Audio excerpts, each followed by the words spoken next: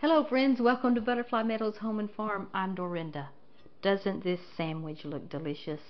It is made from 100% whole wheat bread. That's right, 100% whole wheat. And it is soft and delicious and easy to make. And I'm going to show you how to do it in the bread machine. Now remember, the recipe will be in the description below. So as I go through these steps, don't worry about writing down all the ingredients. It's in the description below, easy to get to, and there'll be a link to a printable version hopefully as well. We are going to take some of our ingredients and we're going to put them in a small saucepan, and we're going to put them on the stove and bring them up to about 100 to 105 degrees, and they'll probably get hotter than that, and we'll just let them cool off. But we're going to heat them a little bit, and what this does is it jump starts the process, because when you're making whole wheat bread, the reason whole wheat bread turns out dry and dense and all of those things that we don't like is because whole wheat is slower to do all of the things that white bread does. In a nutshell, that's basically why. So it's not too difficult to overcome most of that if we bring the temperature of the ingredients up a little where they're warmer, because the warmth increases the speed that all of these things happen. So it's just a little bit of science behind why the whole wheat turns out the way it does. So we're going to need 1 cup of water. So we're going to measure out our 1 cup of water.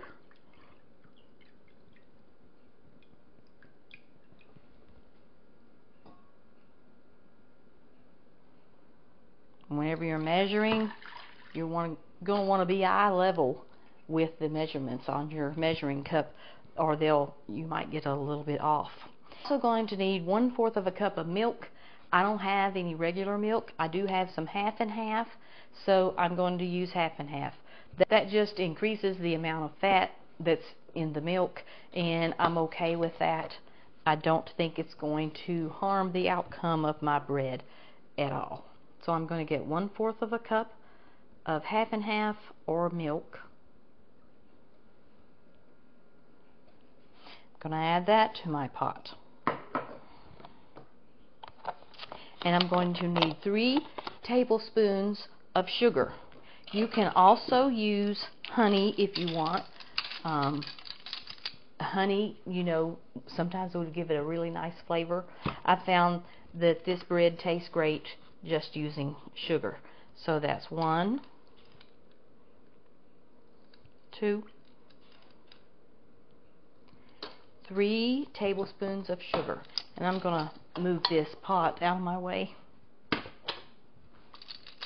And then you're going to need a 1/2 teaspoon of salt.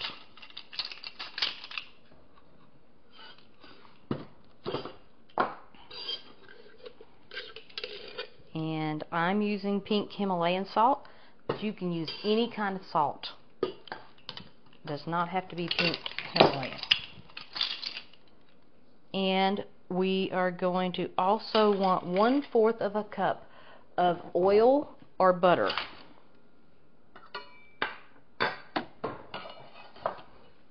Find something to measure it in here. This should work. It had the milk in it, but that's okay. So I need 1/4 of a cup of oil. You can use melted butter. If you're using butter, that's fine. I would melt it just so you could measure it a little easier. And then we also need a 1/2 teaspoon of vanilla extract. Now I know that's not a normal ingredient that you would put in bread, but it just really does something for the flavor of this bread. You can leave it out if you want to. I also need a 1/2 teaspoon of cinnamon. And that spoon is wet, so I'm going to eyeball 1/2 teaspoon with my teaspoon measurer. You ever do that?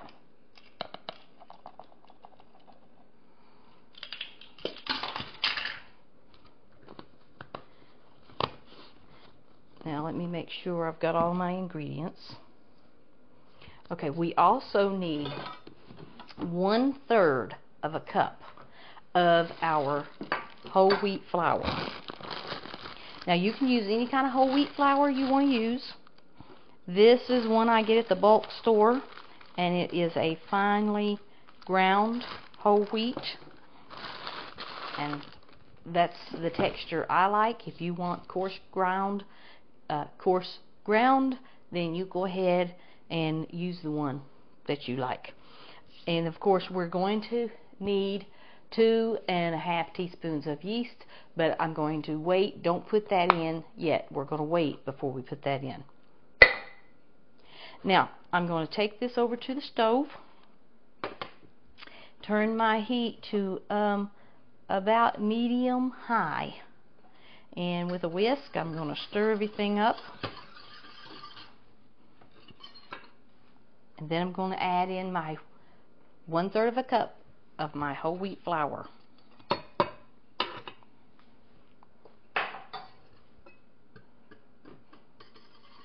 And we're going to heat that too. And this will help to release some of the starch from the flour, which gives our bread a head start, which is what we need when we're working with 100% whole wheat. Want it to boil, we just want it to come up to about 105. Now if you're like me, it's probably going to get hotter than you want it, and that's okay. As long as we haven't added our yeast yet, it's okay.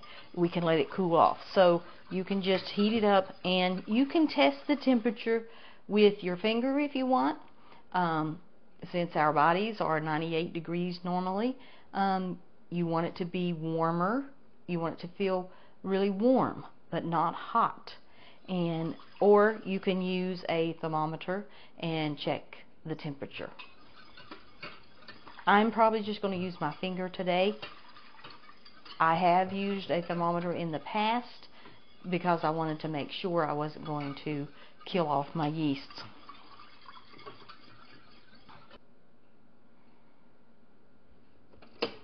Okay, at this point it feels really warm, so I'm going to set that off of the eye. So I went ahead and off camera moved some things out of the way because I want you to be able to see. And this is, I can put my finger in there and it's warm, but it is not too hot.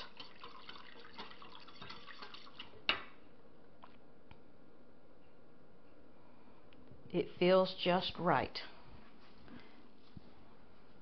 Now, like I said, you want to make sure, so if this is your first time, you may want to use a meat thermometer or some kind of digital thermometer to check the temperature, because the last thing that we want to do is kill our yeast. Now, we're going to add 2½ teaspoons of yeast.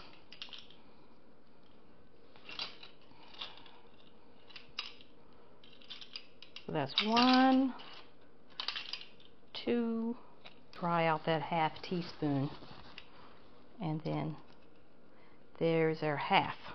We add that to our warm liquid mixture, and we're going to stir it up a little.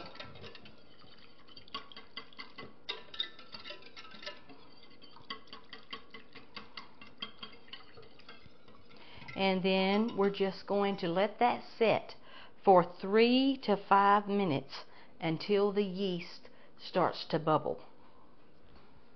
Okay, so I tried to reposition everything so hopefully you can see what's going on. Of course, you want to make sure that you put your paddle in your bread machine, because that's what does all the work. And then we're going to put our liquid mixture into the pan, the bread machine pan. And it's nice and foamy and active, and that's what we want. Now, this recipe calls for 3 cups of flour, and since we put 1/3 of a cup in our liquid, we need 2 2/3 cup of whole wheat flour.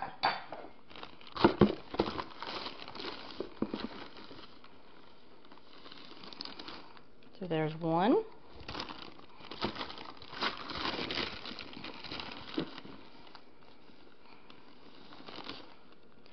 2. And I don't have a 2/3 cup, so I'm going to do 2 1/3 cups. There's 1/3.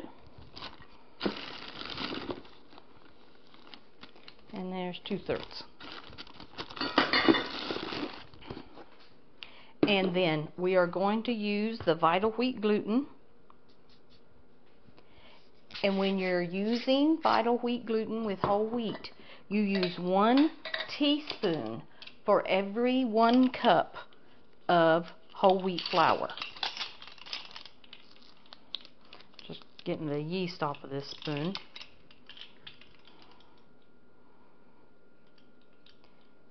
And there's 1, 2, 3 teaspoons of gluten, Vital Wheat gluten. If you are gluten sensitive or have celiac disease, then you're going to want to leave this gluten out. Okay, so we're going to put it in the bread machine, lock it in. Most bread machines will have a whole wheat function on them, but I am going to use the white bread function on my bread machine because I studied the manual and I compared all the times, the mixing times and the resting times and the fermenting times, and I like the white bread function better.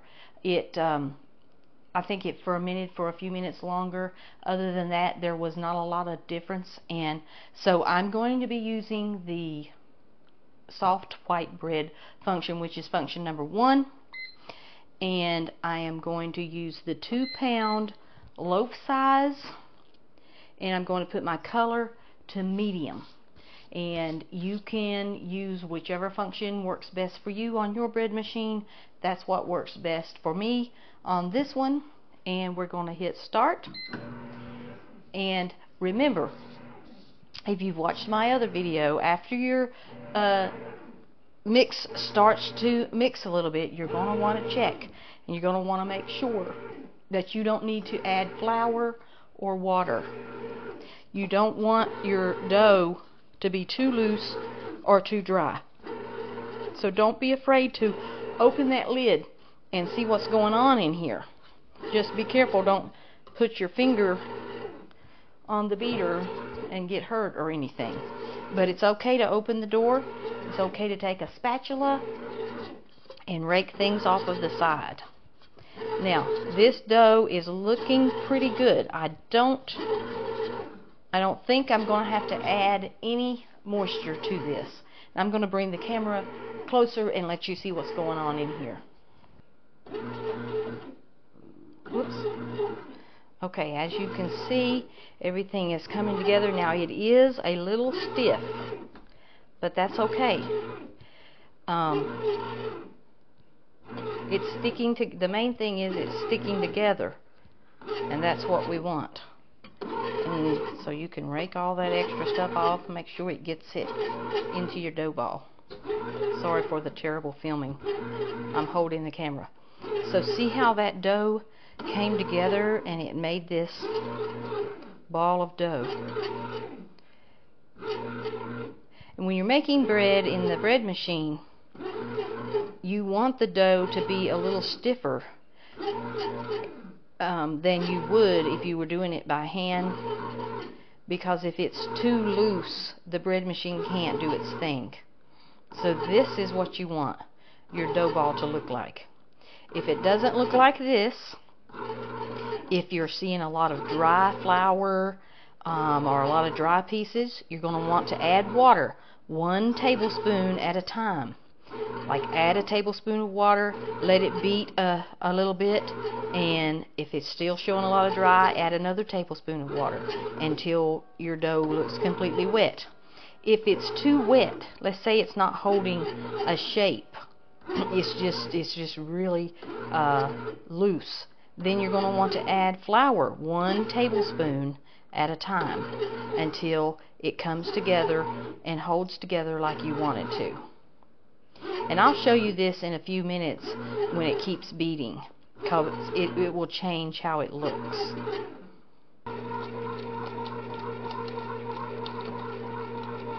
So as it continued to beat, I realized it was a little bit too dry. So I added about 1.5 tablespoons of water.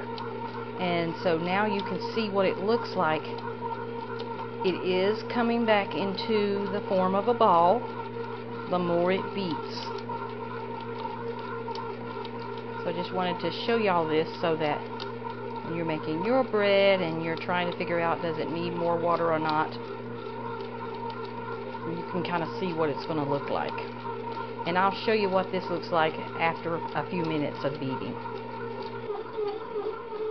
So I just wanted to show you after about maybe 10 minutes of it beating how all that water is gone and absorbed back into the dough ball. And this is what we want.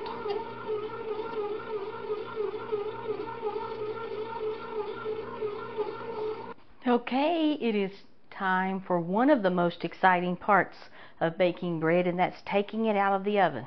The next exciting part is slicing it. So it looks like we had a good rise.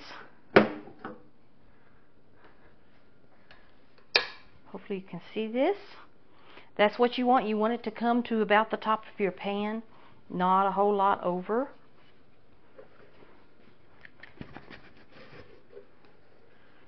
And the beater stayed in the pan. That can be a plus.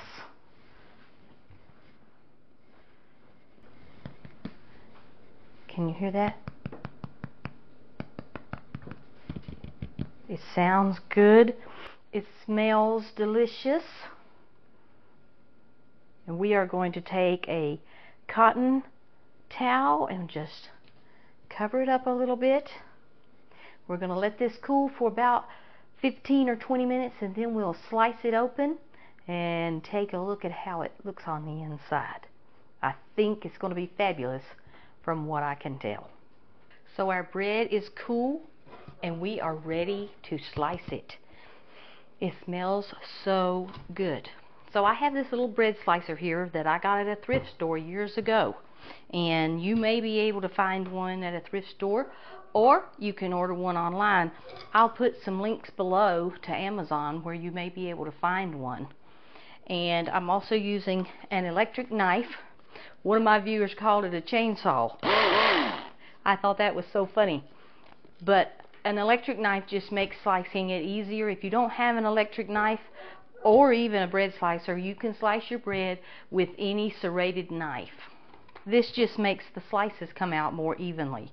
And if you are using a bread slicer, they'll usually be tilted where they're higher on one end than they are the other.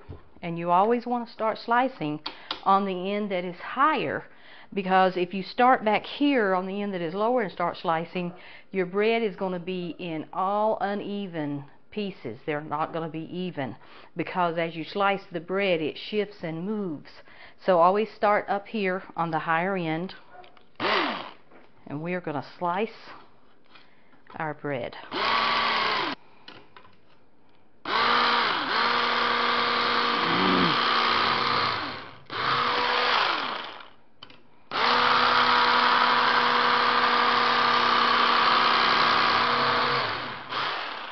Not going to slice the entire loaf. I just want to be able to show you what it looks like on the inside and see this crumb. I hope you can see this crumb. It is nice and tight. It is soft, just like bread should be. Oh, it smells delicious, and it's a wonderful, wonderful bread. It's soft.